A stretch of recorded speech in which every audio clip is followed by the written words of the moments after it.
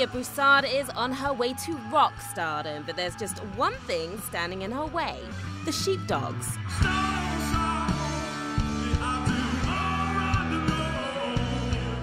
The band and the solo singer are the finalists in Rolling Stone's Do You Want to Be a Rock and Roll Star competition, the grand prize, a deal with Atlantic Records, and the cover of the prestigious music mag. We got the finalists on board our Dunkin' Donuts studio on the run to find out more about their hopes for a big win. I definitely want it pretty bad. It would be a huge honor, you know. Originally from Louisiana, Lelia now lives in New York.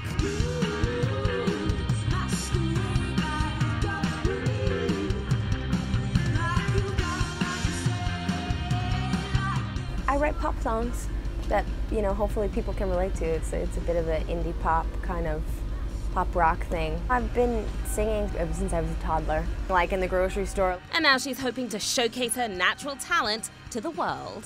The Sheepdogs from Canada has been around for 7 years. The band's become a big hit with fans back home.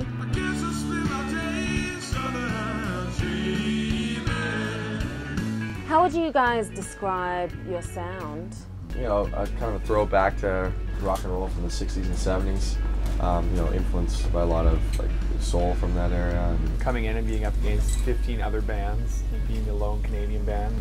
But we felt strongly about it, and we kind of got the whole country rallying behind us. Both finalists have performed around the US, including a recent show at the Dominion, New York. So we stopped by the venue to find out who's got what it takes to rock the hardest on stage. The contest is sponsored by Garnier Fructis, and so I found some in the bathroom and thought that it would be only fitting but to spray it in the crowd. We did bust open a lot of guys' shirts afterwards. Just ripped them open. Yeah. Well, when guys have these like snap buttons, it's really fun to like just grab their shirt and pop it open. For competitors, the finalists seem to be vibing pretty well. You nervous?